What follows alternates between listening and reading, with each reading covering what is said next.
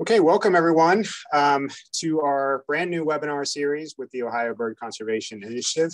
My name is Matt Shumar. I am the program coordinator for OBCI. Joined with me today is Jen Moore and Selby Bean, who are co-chairs of the Outreach and Education Committee. So they're helping to organize this great webinar series that we're really excited about. So if you are new to the Ohio Bird Conservation Initiative, we are a network of organizations throughout the state of Ohio and regionally working together for bird conservation. We were established in 2004, and since that time, have been around 120 organizations joined this network. So it's everyone from local metro parks and state parks up through state wildlife and federal fish and wildlife agencies. We have museums, nature centers, nonprofits, a whole range of folks involved in this effort, working together on collaborative bird conservation efforts. So over the course of that, around 18 years almost, we've done a lot of conservation planning that has helped inform some of the regional migratory bird joint venture efforts, as well as the Ohio Division of Wildlife. And we work on programming for conservation professionals, as well as private citizens, landowners, bird enthusiasts, anybody who's interested in what we do or interested in birding. So if you are new to OBCI, you can visit our website at obcinet.org to learn about what we do. And there are lots of resources on there, how to make your homes and properties bird friendly, and information on some of the conservation work that we do.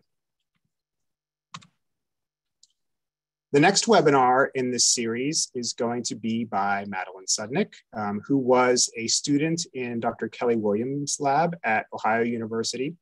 She's now a graduate student researcher at the University of Arkansas. She'll be presenting Nature versus Nurture. Parental care does not mitigate consequences of poor environmental conditions in eastern bluebirds. I saw Maddie present at least part of her research at a recent Ohio Bluebird Conference. She is a wonderful presenter, and I'm really excited about her presentation in March. Her research was at least partially funded by Columbus Audubon. So if you're joining us and a member of Columbus Audubon, this is where some of your dollars go. So we're really excited about her presentation. So be sure to check out our website and social media accounts and sign up for that webinar, which will be on March 22nd at the same time. So without further ado, I'd like to introduce today's presenter, which I know many of you are here and excited to see, Dr. Blake Mathys, Associate Professor at Ohio Dominican University. I met Blake around 9 years ago, I think, when we started, or when he and my friend Laura Kearns, who's with the Ohio Division of Wildlife, started a bird club for Union County. If you're in that area, the bird club is still going strong, so you can catch up with us afterwards if you'd love to find out about the Union County Bird Club. And I've been out to his place a couple times on some of his famous bird or owl walks, and also to see some banding demonstrations. So Blake is going to talk about a program that he created called the Central Ohio Owl Project to document some secretive owls that occur in Ohio at various times of year. So without further ado, I will stop my sharing and turn it over to Blake to start the presentation.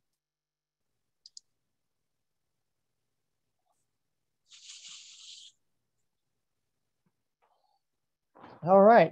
Well, thank you, Matt. I appreciate the introduction. I'm going to start out and just talk a little bit about myself and then get into the research. So starting out with my background, I am originally from here in Ohio. I got my undergrad degree at Ohio Northern, and then I did my PhD at Rutgers University. My PhD research was looking at birds that have been introduced to oceanic islands like Bermuda and Hawaii. And so that sort of research is a little tough to do here in Central Ohio, and was partially what has led then to me having to find a new research project, something a little more accessible than flying to Hawaii. I also was fortunate to get a lot of experience with various jobs as a field technician around North America, working with the endangered Cape Sable seaside sparrow in the Everglades and with elephant seals out in California. I did an electrofishing internship here in Ohio for the EPA. I spent one fall counting migrating hawks in Washington State, and also got a little bit of experience being able to handle some of those raptors at their banding station there. I've now been at Ohio Dominican since 2012. If you're not familiar with Ohio Dominican, we're a small private Catholic university in Columbus, very near the airport in Columbus.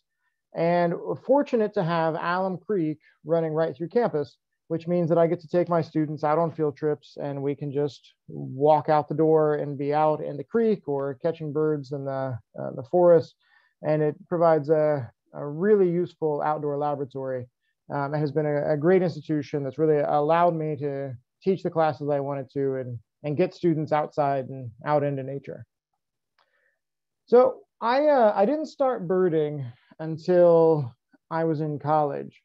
In this picture, that's me with the red arrow pointing to me. And my friends had gotten me into birding. I'd actually kind of, I don't want to use the word hate. I had greatly disliked birds for most of my life. But some of my friends, as shown in the picture here, had gotten me interested in birding. And I'll just mention one of them is standing on facing to the left here. It was John Kinsley, who's actually been involved in this owl research. So my junior year of college, I started looking into birds, started getting interested in birds. And one of the places that we would often go to look for birds is Killdeer Plains. I'm sure if those of you who have been around Ohio birds for a while are familiar with Killdeer Plains. A wonderful location, lots of wonderful birds. And one of the things when I was in college was that there were a lot of owls spending their time at Killdeer Plains, spending the winter, and were relatively easy to find, including long-eared owls and saw-whet owls. I didn't know anything about birds at this point, so I was just going out and we would look at birds, and pretty much every time we'd go to Killdeer Plains, we would get to see these wintering owls. And I just thought it was kind of normal, and that long-eared owls were easy to find. I didn't realize how unique of a situation it was, and how it might not be representative of what those owls are actually like for most of the state or most of the time. Of course, as I got more and more interested in birds, I started traveling. I started doing my PhD research various places, and one of the groups of birds I would always be looking for would be owls. And so I was fortunate to travel these various places and see a variety of different types of owls. And once I then moved back to Ohio, one of the first things that I did was institute these owl walks, where I would invite people from my university and people from the local bird club to come out to my house, and we would wander around in the dark and try to see owls. And we were fortunately successful that every one of the owl walks that I've led, we've seen at least one owl. Some have been more successful than others, but we've been able to find owls. Before the walk, we would have a meal, people would bring food. And so it was a good time to get together, eat some food, and then wander aimlessly in the dark and hopefully find some owls. That interest in owls is, I think, one of the things that has then inspired this research, as I already kind of had this history and was at least known around Ohio Dominican as the person who did work with owls because of those owl walks. All right, so I want to take a step back for a second, and we'll look at the kind of the bigger picture here. One of the job of a biologist is to survey species, to try to figure out what organisms are around and how many individuals might be present in a population. And for many wildlife species, this is relatively easy. Many types of wildlife are, pretty straightforward. You can drive around and see them. For those of you who have bird feeders, it's not difficult to sit and watch out the window and count the number of individuals that come to the bird feeder. And for those species that are relatively obvious and relatively easy to find, there's a lot of different survey options, a lot of different possibilities for how we could potentially count the individuals in those populations, figure out if they're there and how many of them are present. Recently, citizen science has become one of the main ways that people gather data on those different groups of organisms. That the number of biologists in the world is relatively small. but the number of people in the general public who have the ability to see, recognize, and submit reports is relatively large. And so by harnessing those people from the general public who want to participate, we can gather a lot more information about species, whether they are common species, rare species, anything can be sampled with citizen science. For birds, this primarily happens through eBird. There are a couple of other places where bird information ends up, but eBird is one of the main avenues of citizen scientists submitting their bird observations. And so if you go to the eBird webpage, it's this opportunity to not only submit your own information, but also to look at information that other people have submitted. It's basically this giant database containing millions and millions and millions of observations of birds. And so if, for example, you go to eBird and let's say you're interested in American robins. And so here in the middle of the screen, we have Ohio Dominican University. And we might be interested in, well, have there been any American robins seen in the area? And we can see each of these little colorful dots represents places where American robins have been seen. And then if we click on them, we can see who has reported those robins, how many, when those were reported. It gives a really good way to visualize and access those data about when those birds were found and where they were found. And for robins, we can see that there are, well, reports all over the place. Those data can then be put into this giant database where we can figure out things like the time of year that they're most abundant. So these bar charts can be generated based on those data. You can also do things like line graphs. So this is data for the state of Ohio. And we see that in some weeks, there may be over 200,000 American robins being reported in the state of Ohio. Lots of good information that gets put into this giant database, which becomes easily accessible. Well, of course, since I was interested in owls, I would occasionally go to eBird and say, okay, I wonder what owls have been seen near me. And for example, this is the data for long-eared owls. Now, if we start looking here, we see that there are just a couple of data points. And if we look at those specific data points for long-eared owls in this area, well, we can find that, well, I was the one who submitted this sighting of a long-eared owl. And then I was the one who submitted this sighting of a long-eared owl. And that we had an owl that spent 4 days at our farm in Union County back in 2017. And for this area, those are the only 2 reports of long-eared owls. So this is what kind of inspired my research. I thought there's no way that I'm the only one who's seen long-eared owls in this area. And there's no way that these are the only long-eared owls that have been in this area, that maybe we're missing some. Maybe this isn't actually representative of the true number and diversity of long-eared owls that would be found in that area. And so I got to thinking about, how do we survey species that are not easy to find and observe, species that are rare or that hide really well? And it's true that owls are very hard to find. They tend to choose habitats that hide them well. Their plumage is camouflaged, mostly active at night, and especially for our rarest owl species, they're quiet during their time here in Ohio. So for some owl species, things like screech owls and great horned owls, they can be relatively easy to hear. For other owl species, it might be pretty difficult to find them. The picture I have here on the right is the long-eared owl perched in the tree that our house, where it spent 4 days in 2017. I was lucky that I noticed it, but it would be really easy to miss it. Now, even if owls are seen, sometimes owls don't get reported. And there's a couple of reasons for this. And one of the reasons is that owls are sensitive to disturbance. When rare or exciting birds show up, often large groups of people are interested in seeing those rare birds. This is just a picture that I borrowed from the internet, but this is an example of, I think this was in the UK, of a rare bird was sighted, and many people showed up in an attempt to see it. Well, this is especially true for owls. Owls are large and charismatic species. This picture on the left here is from a video that was taken a few years ago of, I think it was out on the West Coast, and someone was wandering around out where there were multiple snowy owls trying to hunt, and they were walking right up next to the owls and trying to take pictures and so forth, and potentially disturbing the owls, interrupting their feeding, and maybe causing problems for those owls. There was an extreme example of this back in 2016, where there was a northern hawk owl seen out in Washington State. A lot of birders went out to see that northern hawk owl.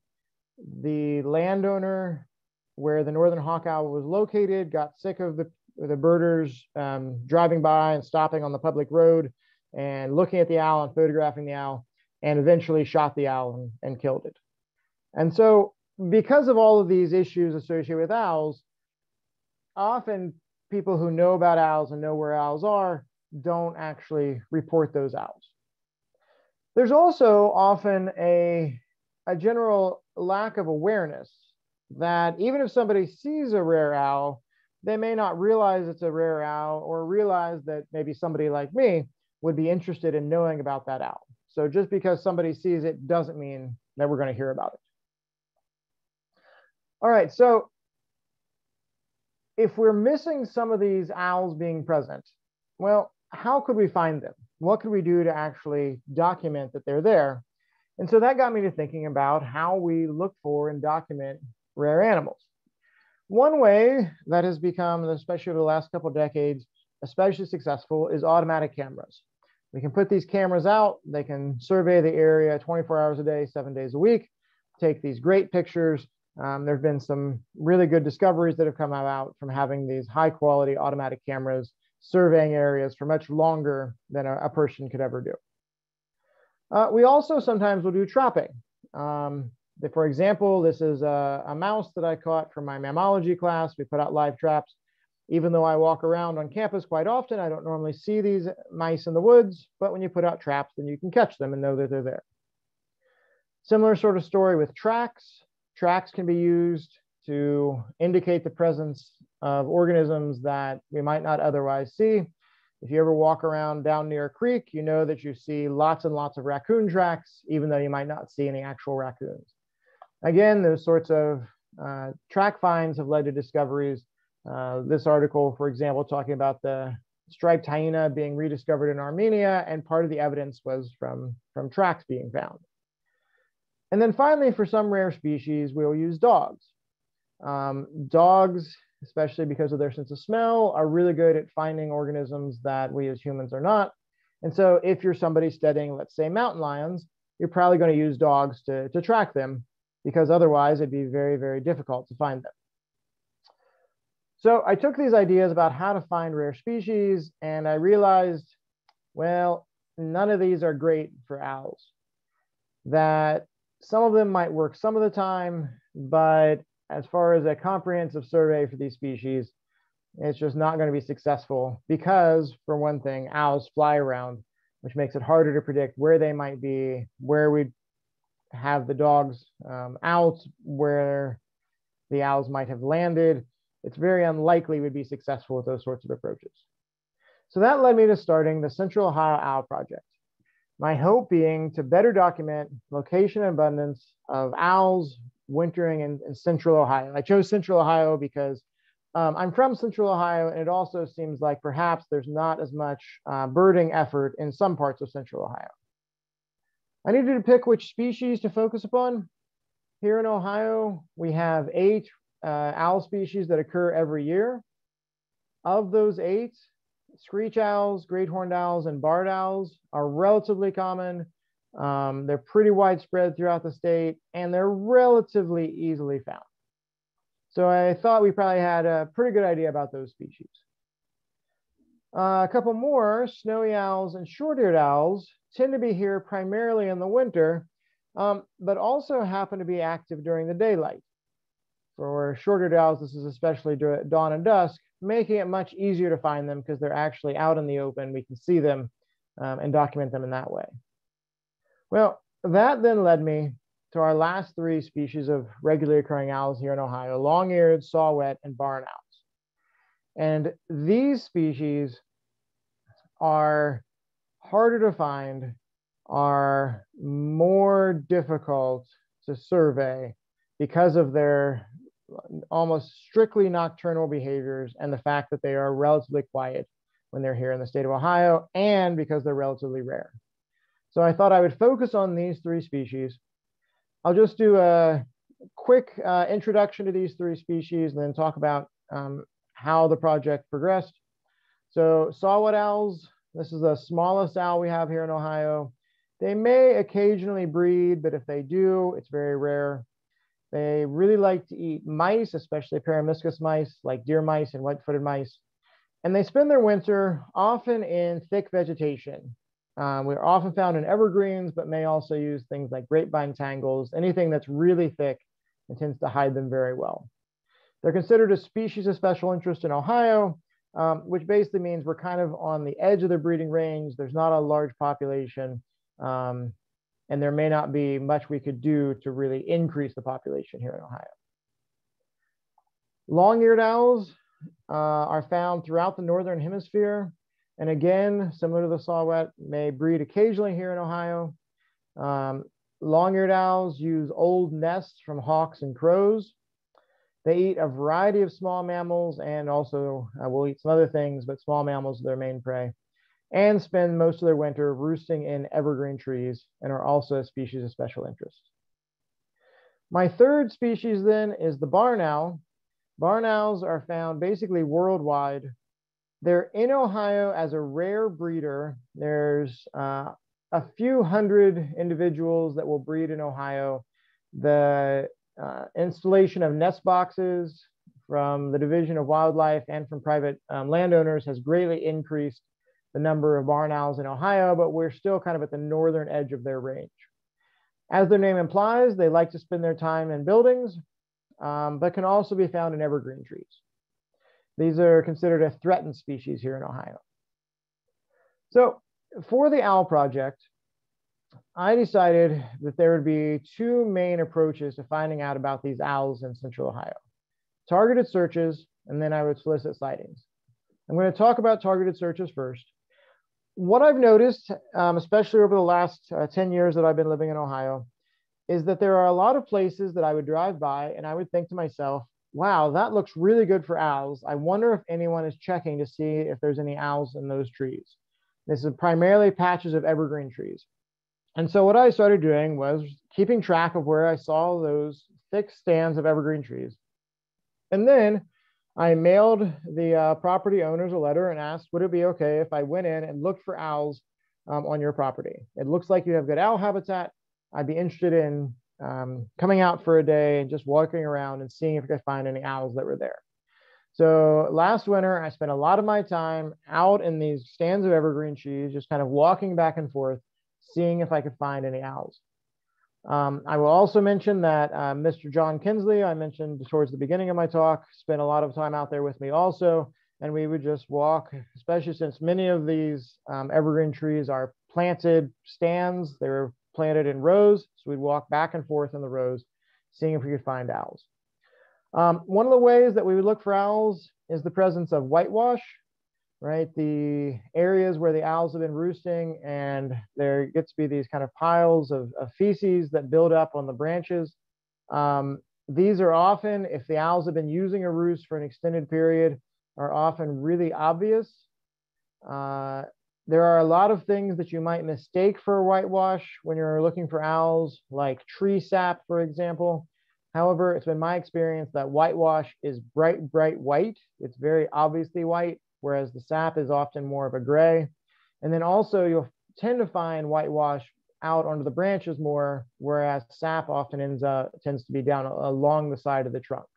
And so the picture on the right here would be an area where a long-eared owl had been roosting for an extended period, and it almost looks like you kind of took a paintbrush with a lot of paint on it and just kind of painted the side of the branch. That it's actually just kind of dripping down a lot of whitewash in that case. Of course, in addition to the whitewash, we'd be looking for owl pellets. These, of course, are the bones and the hair that the owls regurgitate from their prey, things that they can't digest. I put together a little diagram here to show some of the owl pellets from some of our owls in Ohio, give you some idea of the differences in sizes that can provide a little bit of guide to what kind of owl they might have come from.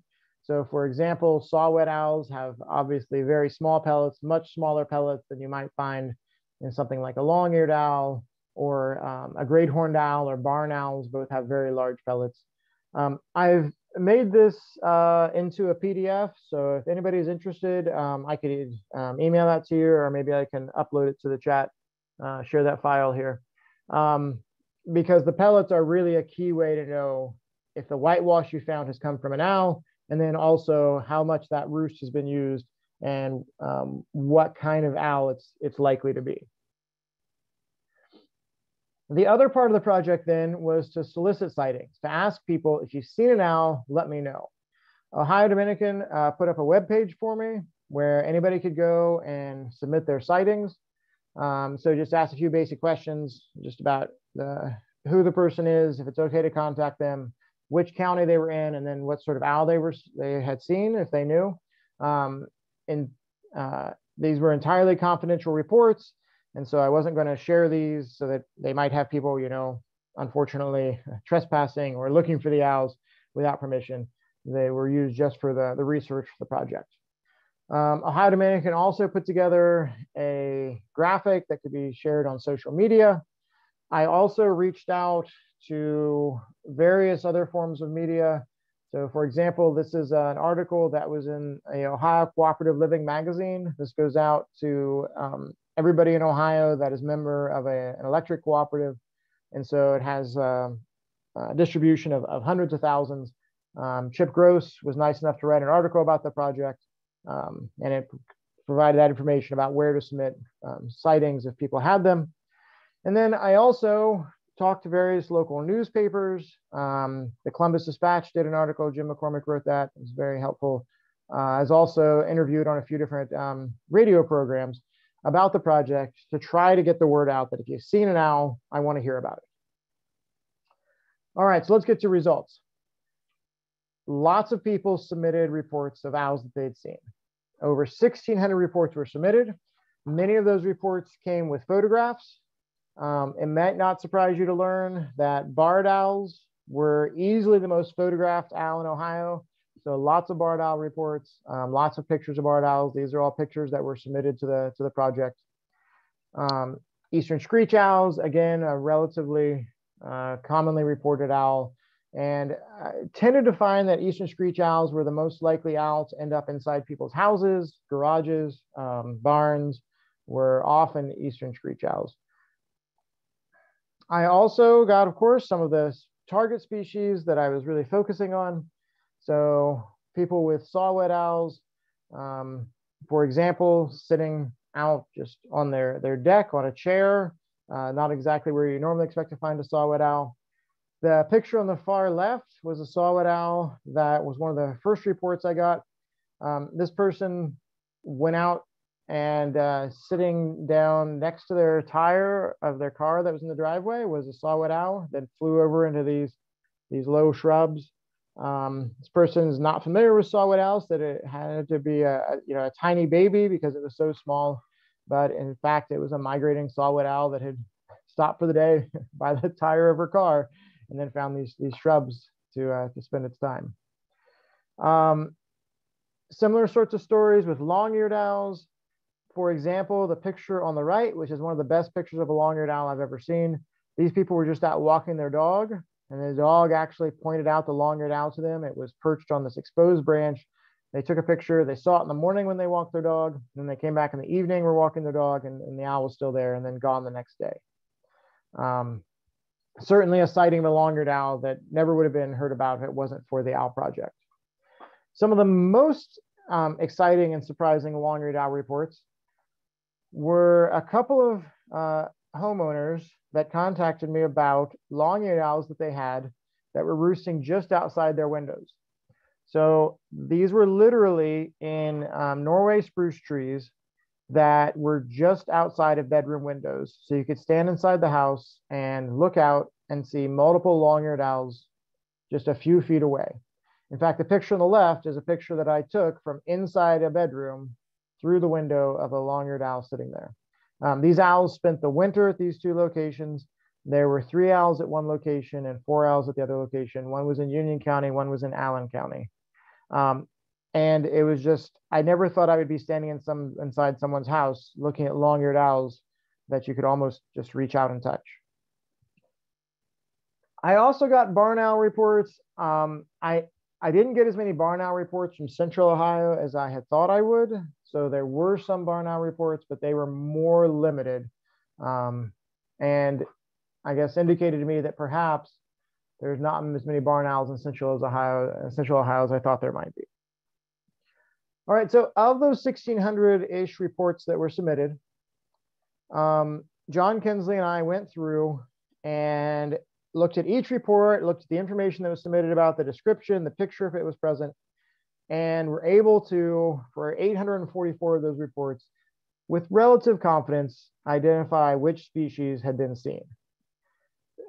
This table shows those numbers. So unsurprisingly, barred owl, great horned, and screech owls were the most numerous reports, but also then saw-whets, long-eared, and barn owls were all reported. This is statewide, so this is not just for the Central Ohio area, but these are statewide reports.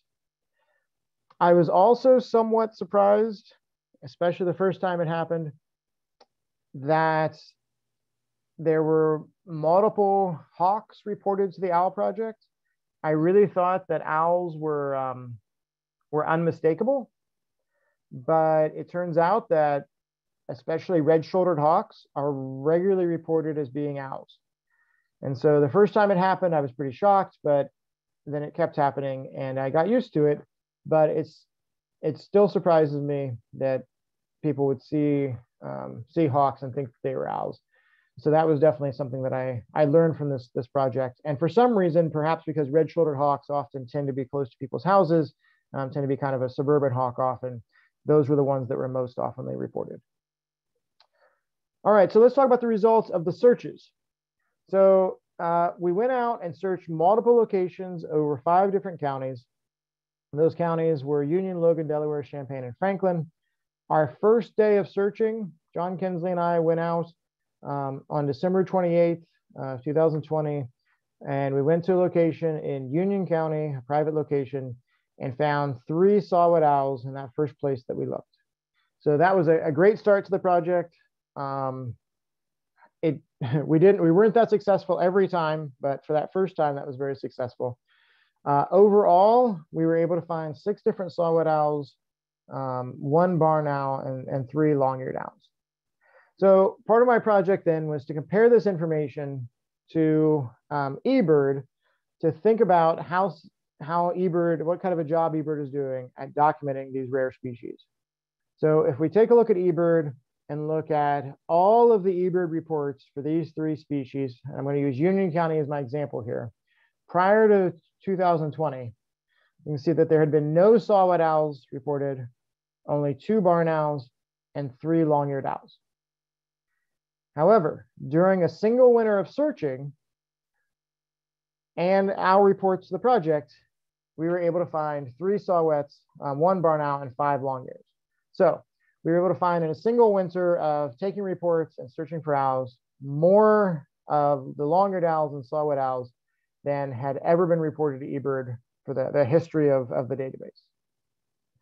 So my hope is then with this research, it's going to help to give us a more accurate understanding of the actual abundance of these owls here in Central Ohio, and to sort of provide a critique of whether eBird is doing a good job of keeping track of these owl populations.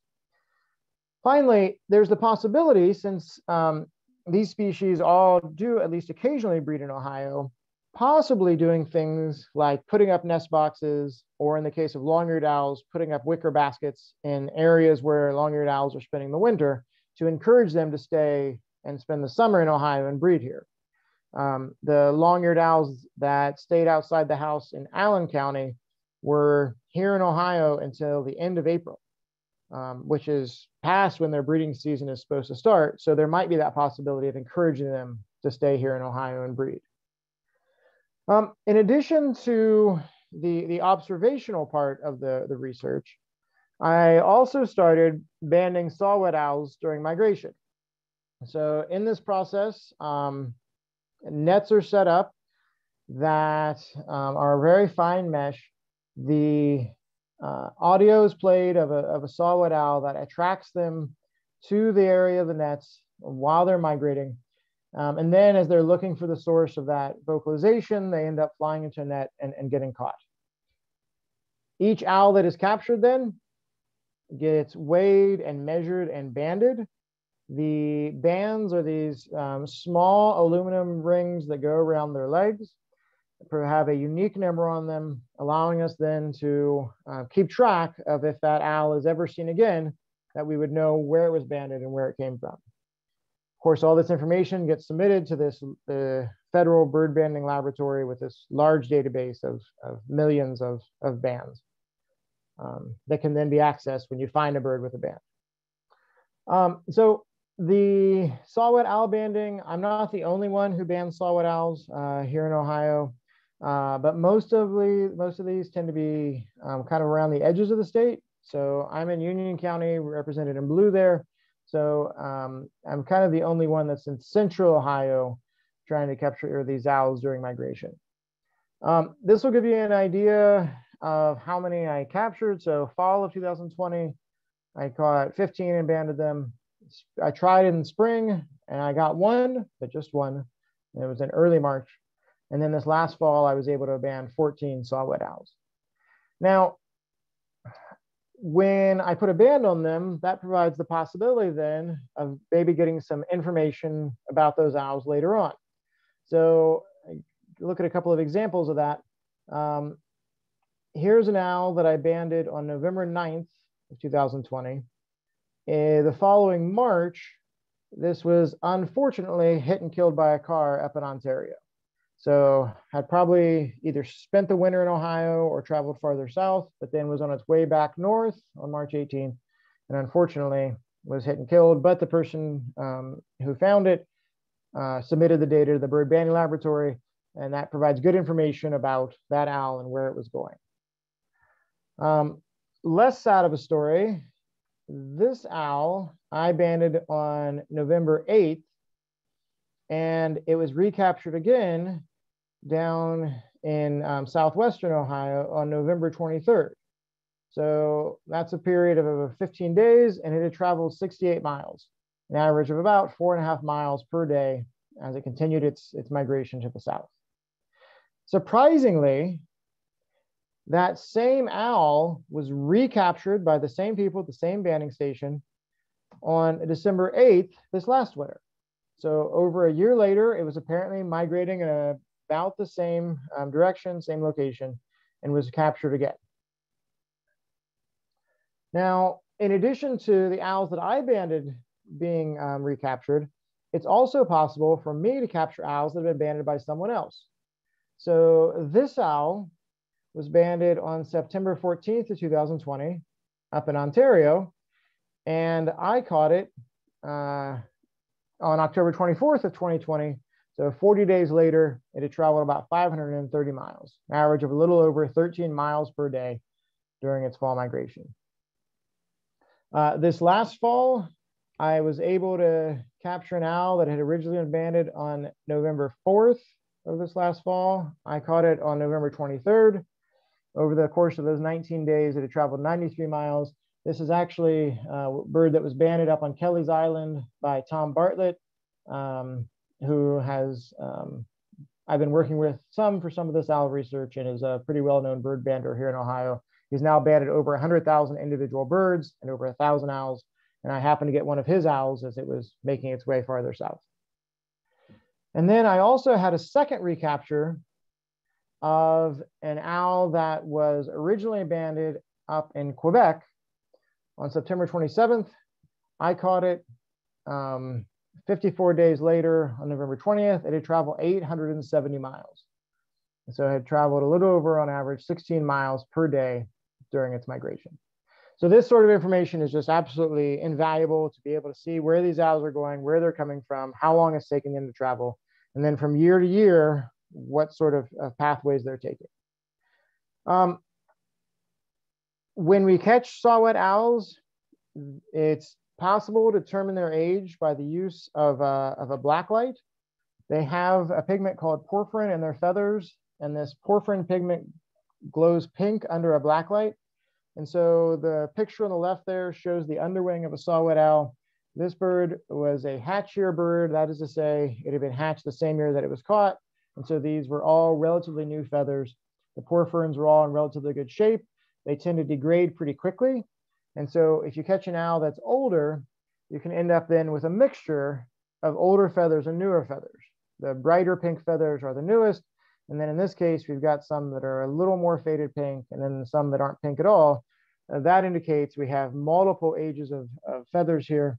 And so this bird we would say is after second year. So it's at least 3 years old and maybe more.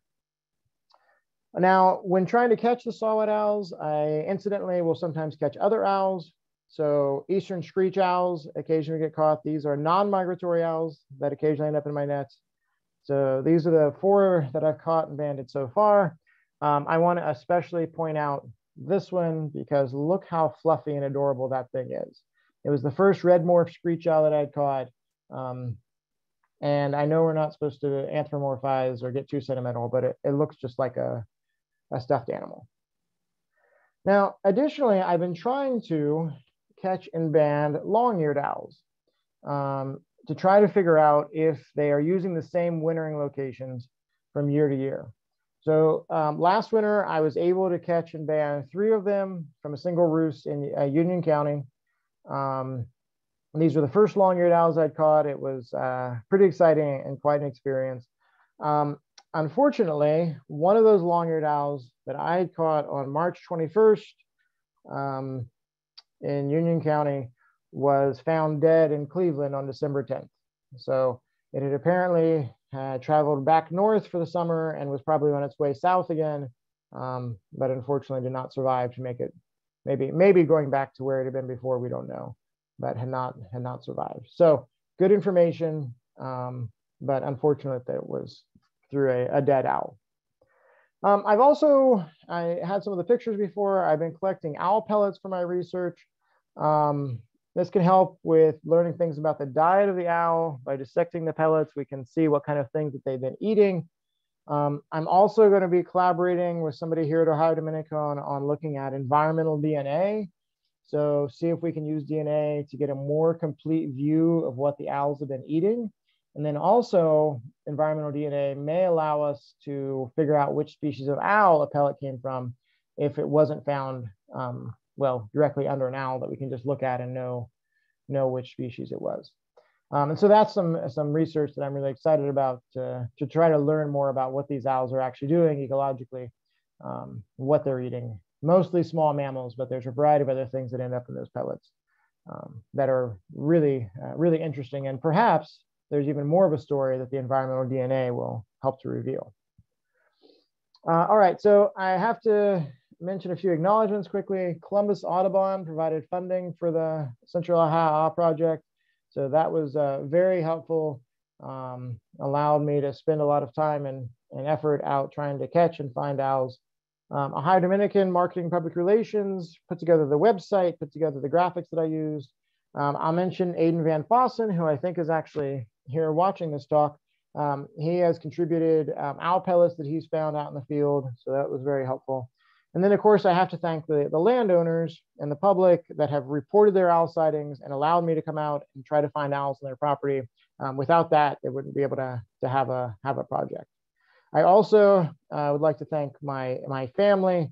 My wife and daughters have had to occasionally put up with a lot with me being up late trying to catch owls. And my daughter's bedroom is on the same end of the house where I have the recorder playing that plays the saw-whet owl sound. And so they get to hear that for an extended period of time as they're trying to go to sleep especially during fall migration. So they've all been very supportive the vast majority of the time, and I'm appreciative of that.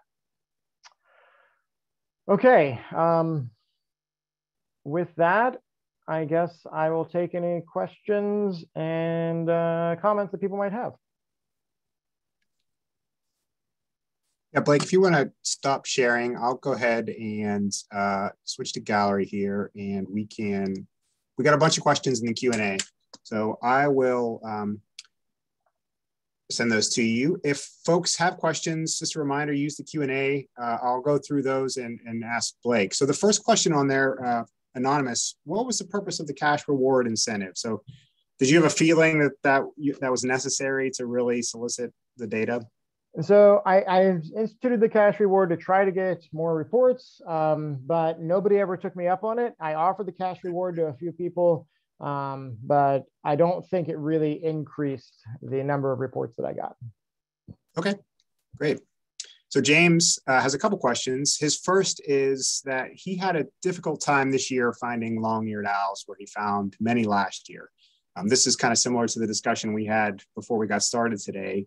Do you think this is just a bad year, or what's going on with some of those boreal breeders that you think might be resulting in differences? Yeah, that's a great question. I also have not found long-eared owls in the places that I found them last winter. I've had a few reports. I know that there are a few around, but there don't seem to be as many of long-eared owls or saw-whet owls. So I'll be interested to see. Now, we do know from that banding return that at least one of the ones that was here last winter made it back into Ohio. But whether they're out there and we just haven't found them, or whether the not as many came down, I'm not sure. Good question. Donna Perry asks, can people report owls from just whitewash or pellets if they're unable to see the owl? Are you interested in any of that information? Yeah, I would definitely be interested in that, especially if it's an obvious owl, like a saw-whet owl pellets tend to be pretty small, tend to be pretty obvious. So yeah, I would take any owl reports, no matter what kind they are. All right. The second question from James, which may actually be from Corey, I see his comment in the chat. Any tips for planting Norway spruce habitat for long-eared owls? Have you seen spacing of mature trees that seem to result in more detections? So I would say that the two groups that were just outside of people's houses were just single trees or just 2 or 3 trees together. But they were very close to the house and they were very thick trees. So I really think it tended to be the larger Norway spruce. I would think that single rows would not be as successful as clumps. Often when I find owls, they are kind of in the interior trees. Great, good to know. Elena asks if you've looked at owl data in iNaturalist, or any thoughts about implementing something in the iNaturalist program. I have looked at iNaturalist, and I did not find any additional reports that I was not aware of for these species. It didn't seem like people were using iNaturalist as much for these owls as they were using eBird. But I would certainly be open to trying to get more reports from it. Yeah, that's been my experience with just bird observations in general. Simply for the way that iNaturalist wants you to document observations, they really require that photographic evidence, and sometimes that's not always easy to do with birds, but it may be pretty appropriate for your project here. So Erin Hazelton asks a really good question. She wants to know if owls cross Lake Erie directly when they're migrating, or if they do more of they circumvent and do a shoreline movement. Yeah, that's a good question. Apparently they will cross open water like Great Lakes. There have been, unfortunately, some of the reports of a bunch of dead owls washing up after a storm goes through during migration, or owls landing on boats. So I'm sure that some of them go around and some of them cross, but I don't think we know how many of which way, if they have any preferences. Laura Fay asks, can you talk about what kind of food people might be able to offer from a bird feeding perspective, other than putting small mammals out and creating rat traps? So, yeah. So probably the best way to support owls is the habitat, is encouraging grassland areas that are going to support things like meadow voles, especially. That's the habitat is the key. So leaving areas not mowed, not developed, that's where they're going to be the food that they need. Yeah. Manon wants to know, is there anything at all that we can do to help support your project? What else do you need? The biggest thing I need for support is just if people let me know about owls. Any owl report I get is helpful. So whenever you hear an owl, see an owl, especially the rarer owls, I'm always wanting to hear about that. Any publicity is good for the project. We have a couple related questions here next related to playback, call and response. So one, are you interested in those? And people also want to know if they do those, one, should they? Two, if they are using playback, is there a sequence? What species should they be playing? Is there a particular order? Yeah, so I definitely will accept reports of owl calls. Using playback is something that is, a little controversial. Depends on what time of year it is, what kind of owl it is. We don't want to be disturbing the owls or interrupting their breeding season. If you do playback, I recommend doing it sparingly. Most of these owls are very, very responsive to playback, so you don't necessarily need to play a lot to get an owl response. And so the general wisdom I've always heard is start with smaller owls and move up to larger owls, because you don't want to scare away the smaller owls with the larger owls sound, because the larger owls will definitely eat the smaller owls. Yeah, I've known of owl banding stations that have had to close because they've released screech owls that are saw-whets, and down comes a great horned owl and just picks it right up. So that could be a real problem sometimes. So Barbara, kind of a big question, but let's see how well you can summarize this succinctly. What is environmental DNA? So environmental DNA is just DNA that we get not from a biological sample, but just from the environment. So you take some water or some soil or maybe an owl pellet, and you see what DNA is in there. That sort of leftovers that are kind of everywhere in the environment. So for those owl pellets reports, do you want emails of those with photos? How would you like those received? Yeah, I would. I'm actually currently lacking any short-eared owl pellets, so certainly some, so at least some pictures of those would be very helpful, so I can add those to the comparison. Okay. Derek Hill wants to know, why do you think there was not a larger number of barn owls in Central Ohio?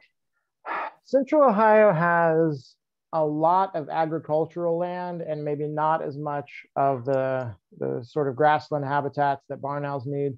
Barn owls apparently need at least 40 acres of grassland habitats, which could be things like hay fields and pastures, but 40 acres at minimum to really support barn owls. So I think that maybe we just have so much agriculture that we're not getting enough of those large grassy areas.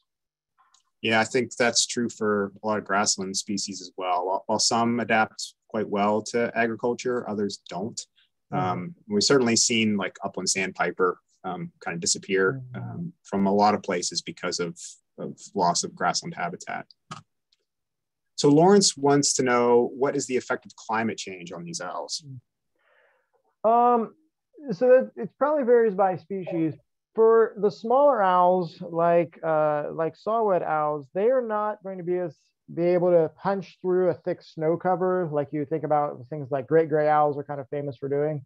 And so when we get a lot of really thick snow, that might prevent them from being able to feed successfully.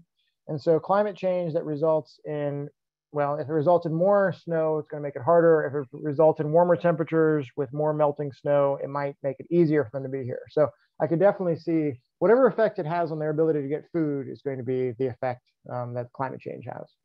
Mm-hmm. Okay, a couple more questions. So one is a follow-up to the playback. Will sounds chase owls away, or will they still be around during the day if people go back that next day and check? Yeah, if you play the sounds sparingly, it probably won't affect them too much. There is the possibility if you have an owl that's territorial, that's actually out singing, setting up its territory, and you play the sounds over and over again, you might cause that owl to give up on that territory and move away. With the saw-whet owl banding, when I'm playing the sounds, I have never seen a saw-whet owl on our property aside from in the net. So they don't seem to be staying in that area. They just come down and get caught and then they leave. And one more, and then I have a question for you actually. Someone wants to know, they want to find saw-whet owls to get some photographs, but they don't want to utilize playback. Any suggestions on a search strategy? Is it based on habitat, or what might you offer as a suggestion there? Yeah, when I'm looking for saw-whets, I'm usually trying to find relatively thick stands of evergreen trees. And then it's just walking around looking for pellets. Most of the ones we found last winter didn't have much whitewash, maybe a little. Most of the ones we found were perched relatively high. If they're lower down, the whitewash may be more obvious, but it was really the pellets that were the key. Look, if you find a few small pellets, then start searching that tree very carefully. Saw-whets are known for being relatively unafraid of people. They're unlikely to move if there's one up in the tree above you. And so just search carefully with your binoculars, everything that potentially could hold an owl. And if you search enough of those places, especially if you have those pellets on the ground, then you'll find a saw-whet. But it's just a matter of time and effort. I also will mention that saw-whets do tend to be, most of the ones I've seen are on edges of, if there's a group of evergreen trees, there may be or be more on the edge as opposed to being the very middle of the area. More popped up. We've got some time. Do short-eared owls avoid locations with many great horned owls around? This person, Paul, is trying to understand why this winter there haven't been many short-eared owls in the area that they've had for the last 5 or 6 years. That's a great question, and I definitely don't know the answer to it. I mean, I definitely know that short ears, they prefer the really large open areas, whereas the great horns are probably going to be at least near woods, if not in woods. So I wouldn't think there'd be that much overlap between those two. And I don't know why there wouldn't be any short ears this year, but maybe it's why the same reason there are not as many long ears or saw-whets this year.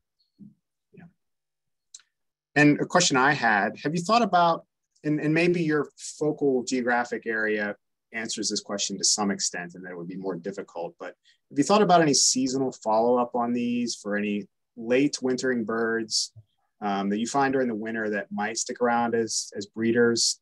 They're all rare breeders in the States, and I know for a lot of these rare boreal breeding birds, both the owls and the finches, in places like southeastern Ohio and northeastern Ohio, when they do occur really late in the season, they can stick around as breeders. So I've wondered if you've thought about any seasonal follow-up on some of these. Yeah, absolutely. And that was actually one of the things that I was interested in with the group of long ears that was in Allen County, where they stayed until the end of April, is I was asking the people, have you heard them vocalizing at all? Has there been? But as far as we can tell, they just waited to migrate until later. But those are certainly the sort of places that I'd be interested in, not only following up, but then potentially putting up things like wicker baskets to see if the owls might, if they had the opportunity, might stay. Yeah, and that's the species, at least for your study area here, that I would expect maybe most likely to hang around as breeders. So yeah, fingers crossed, let's keep looking late. And, Atlas 3 is just around the corner. Maybe we can get that one in your area. I'll mention that I put a PDF of that owl pellet picture in the chat. So if anybody wants that, that's available there. We'll also make that PDF available on our website. And if there are any other materials, Blake, that you'd like to share with folks, we're happy to share those as well on the website. So that'll be at obcinet.org. If you visit today, it might look different in another day or so. We're actually right in the middle of a server swap. So there will be some upgrades to the website in the next few days. So check back. It'll be easier to watch all these archived webinars on our website. And we'll be sure to get this posted, the recording and those documents sometime this week. So thanks, Blake. That was a really great presentation. And thanks. Very successful guinea pig, I think. We had great attendance today. And this went really well. So thanks everyone for showing up. We had a little over 100 people watching live, which is fantastic. So I hope that you join us on March 22nd for our next presentation. So thanks everyone. Thank you. If anybody has any questions, feel free to email me.